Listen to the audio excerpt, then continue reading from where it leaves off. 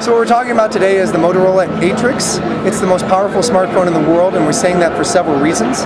It's the first smartphone to ship with a dual-core processor in there, and that's two 1 GHz processors running simultaneously, which increases performance and reduces battery drain. Secondly, it runs over the HSPA Plus network, so lightning-fast, quick download speeds. And then we increase the RAM on the device.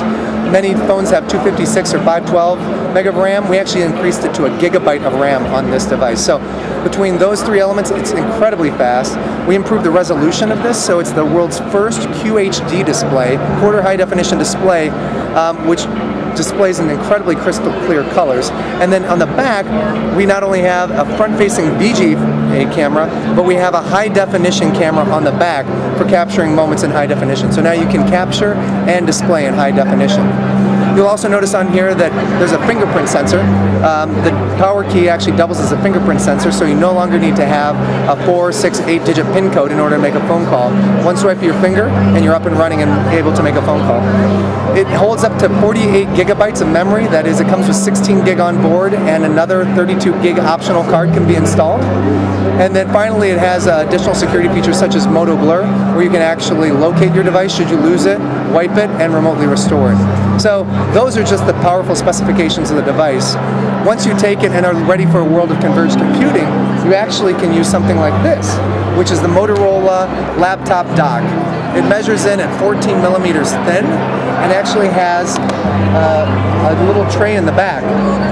So you can take the device, snap it into the back, and it boots up very quickly. Within 5 seconds, the device will actually launch onto this screen and also display in a complete web computing environment.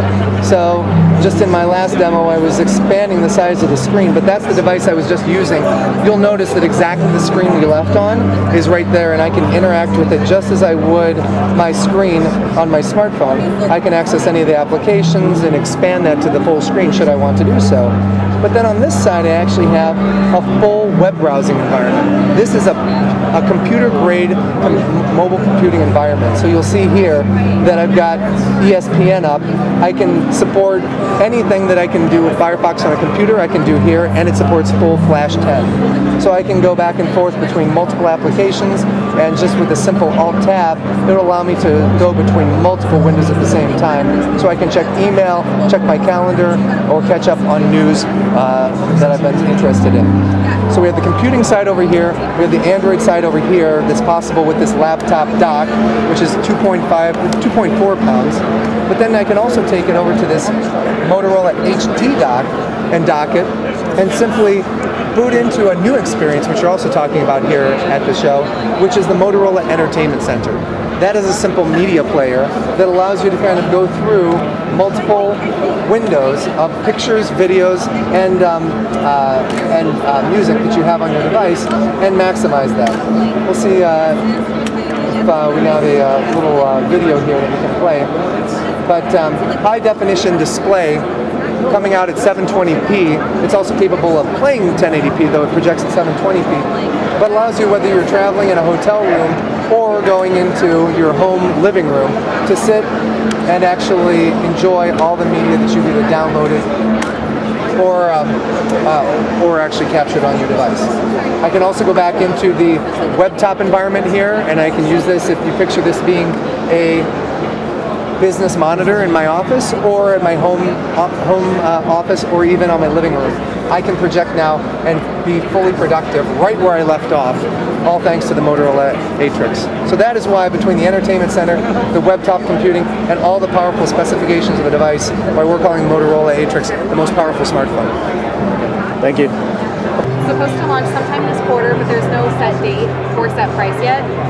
So this is going to ship running Froyo Android 2.2. So it's all touchscreen. We have a 4.0-inch screen. It's a QHD screen, which means quarter HD. So everything on there looks crystal clear. It's essentially, if you put 4 Atrixes together, you'd have an HD screen, which makes it quarter HD. Front webcam here, and then on the back we've got a 5-megapixel camera with a flash that records in HD video, so 720p. Otherwise, it's all touchscreen here. We have a dual-core processor, each running at 1 gigahertz, so it's super fast, faster than any other phone out there. It's the first dual-core processor. So here we've got the menu where you can kind of open up. You can see there's no lag whatsoever. It's very fast. Yeah, it's fast. Yeah, we've got two options for typing on here. So we have swipe and the standard multi-touch keypad. So if you kind of long hold input method, you can choose between swipe or multi-touch. So you can see it's really easy to type on, just having such a large screen. But you can do video chat on here between 3G, 4G, or Wi-Fi. There are no restrictions.